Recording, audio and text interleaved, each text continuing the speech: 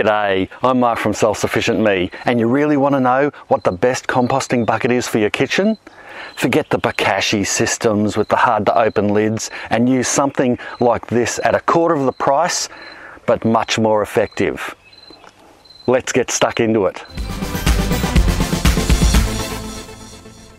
Alright, I'm sure many of you already know exactly what this is, but for those of you who don't and are not into fermenting beer or wines or other types of things, this is a typical brewer's fermenting plastic container. Usually it comes with an airlock and a hole, but you don't get the lid that has the hole in it. If you do, cover the hole or seal the hole over somehow with some tape or wax or whatever, I don't know, but that's what you could do. But I would recommend you just get the lid without the hole in it. Over the years we've used heaps of different composting buckets, but we've finally settled in the last few years with this little beauty here. And it was kind of a little bit by accident, but I was always on the lookout for something better than what we were using.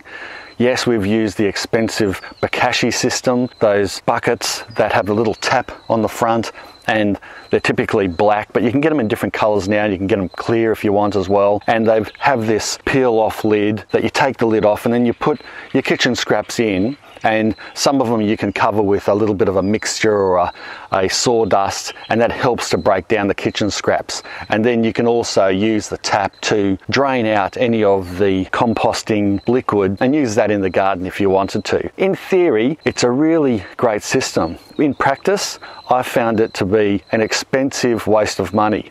What I like about this compared to the bokashi system was, first of all, the lid is really easy to get on and off. You just spin it on and off. And while I've got it off, see this seal? Big, thick seal here? Well, they're replaceable if they ever wear out, but geez, you're going to get many years out of it. On the bokashi and other types of composting tubs and containers, they don't have a seal, and it's got a typical push-on lid. And over time, they peel up, the fermenting flies get underneath and they start laying eggs inside the composting bucket. Then you start to get an invasion of vinegar or fermenting flies around the kitchen, and you don't want that. But plus it just smells and it's just annoying to get the lids on and off. This fella here, it's just got big screws. You can easily put it on and off. And it's obviously not meant for this purpose, but it does it perfectly. And if you really wanted to replicate the bokashi system and you wanted to get that juice that gets saved up and builds up over time, we don't bother, but say you wanted to, you could attach a little tap to the front of this here, and you could put the tap on there and use it exactly the same as a bokashi. The other thing I love about this is the size. It's 15 litres. I mean, you could get a larger one, you could get a 60 litre one or so, but of course that would be a bit too big for the kitchen. But what I found with lots of other composting buckets on the market is they're too small. We grow most of all our own food, and so we get lots of scraps that if we can't feed to the chickens and are not appropriate for the chickens, or say the chickens have had enough, we'll just throw it here in the compost bucket, and there's plenty that we can jam in instead of having to try to crush it in a smaller composting bucket and then having to do several trips a week down to the compost pile or the tumbler. Instead, this can last us for a week or two depending on how much scraps we're putting in there, but it could last for a long time. Being such a good seal, like I was saying before, it doesn't stink, so it doesn't really matter how long you have this sitting in the kitchen. The other thing I do like about it is it's very robust. It's really robust and it's easy to carry. You can either carry it like that or you can just pick it up by the lid. That's how it's designed for fermenters and brewers. You know, it's a really good hardy vessel to keep your compost in. The other thing is it looks quite good, and it's not totally see-through, so it's not a real eyesore, but it's see-through enough that you can tell when the thing's getting full. By having a bit of a bo peep at it, oh yeah, she's pretty full, plan ahead, I'll empty this out into the compost pile or into the tumbler, and there'll be plenty of space for scraps dinner tonight. It's also really easy to clean out.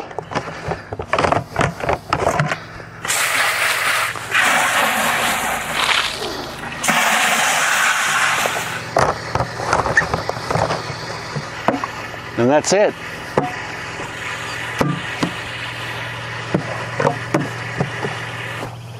And the final thing I want to mention about this particular composting idea and composting bucket is the fact that it's very affordable. Some composting buckets are really ridiculously priced. You know, and plus then you've got to keep buying the additives that go over the top that keep breaking the compost down. I think unless you live in a high-rise apartment, there's no need to have a kitchen composting system where you break it down almost and have the composter in your kitchen itself. You don't need to buy the extra additives and the extra sawdust and mixtures to help break down the kitchen scraps. That's what your compost bin is for, your tumbler or your composting piles are for, or even throwing them straight into the vegetable garden and burying them for a number of months even works in itself. These retail for around 30 bucks, if that, and you're going to get many, many years service out of it. And say something does go awry, the seal needs replacing, well, you can replace it. Even the whole lid, it gets buggered, or for some reason the car runs over it, I don't know. Well, just replace the lid. Where can you get these things? Well, of course you can get them from brewing shops. They sell them everywhere. They're very popular. Or get them online through eBay or Amazon, and I'll have some links below for you to check out. Well, there you go. That's my recommendation for a compost bucket. Simple, effective, and cheap. Thanks a lot for watching. If you've got any questions, whack them down below. Don't forget to subscribe if it's your first time here, and give a big thumbs up. Bye for now. Now I'm going to empty it.